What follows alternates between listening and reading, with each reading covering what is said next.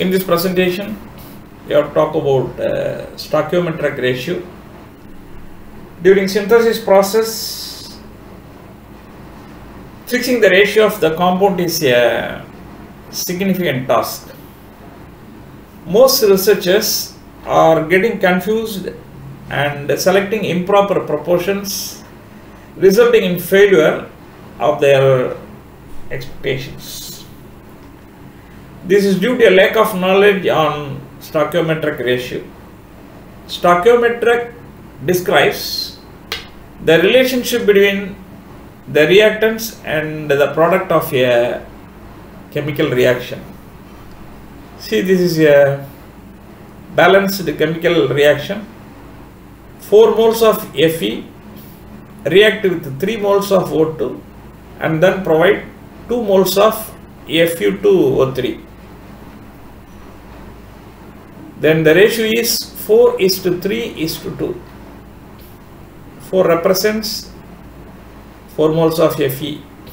3 indicates 3 moles of O2. 2 signifies 2 moles of Fu2O3. Now see this problem. How many moles of O2 are needed to react with the 10 moles of Fe to provide iron 3 oxide? Here iron 3 oxide is our Fu2O3 ferric oxide. Given is 10 mole of Fe. Expected is how many moles of O2. Here the given is taken as A.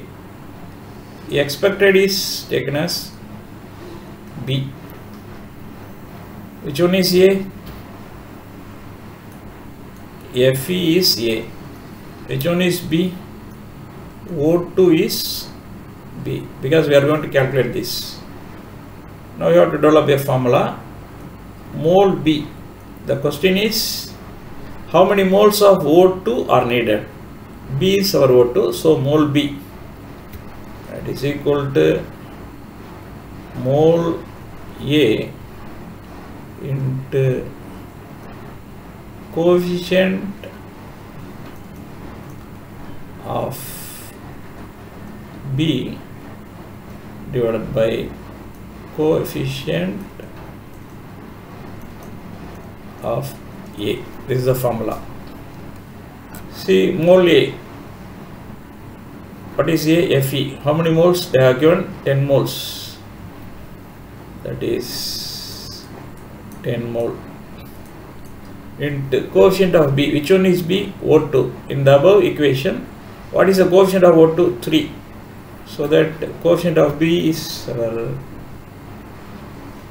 3 mole divided by coefficient of A. Which one is A? Fe is A. In the equation, what is the coefficient of Fe? 4 mole. Therefore, this is 4 mole, which is equal to mm get cancelled. 10m into 3, 30 mole divided by 4, which is equal to 7.5 mole. So the answer is we need 7.5 moles of O2. 10 moles of Fe plus 7.5 moles of O2 are added. We can get Fu2O3. How many moles? We can calculate. See here, 10 is to 7.5. What about the ratio? Say 4 into 2.5 is 10.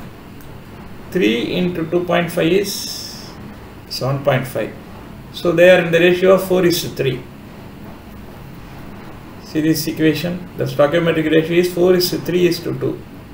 If you mix 7.5 moles of O2 with 10 moles of Fe, we can harvest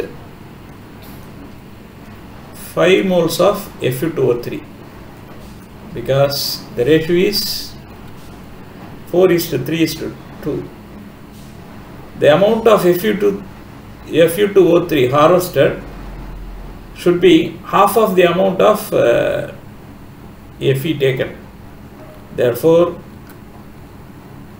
if you take 10 moles of Fe and then mix 7.5 mole of O2, we can harvest 5 moles of Fe2O3. Now the ratio is 4:3:2. Here we can get 5 moles of Fe2O3. In this way, we have to fix the compounds. To understand more, consider the second problem. How many moles of Fe are needed to harvest 1 mole of iron 3 oxide? Here given equal to 1 mole of Fe2O3. This is A. Expected is how many mole of Fe? This is B. Now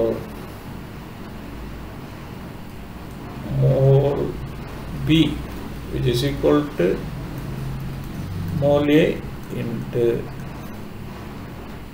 coefficient of B divided by coefficient of A. Mole A, that is 1 mole, given 1 mole of Fe2O3, and here A is Fe2O3, B is Fe. Coefficient of B, what is the coefficient of Fe in this equation? The balanced equation, 4.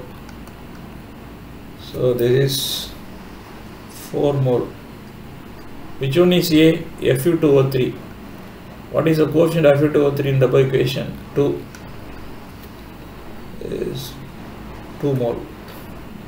So the result is 2 mole.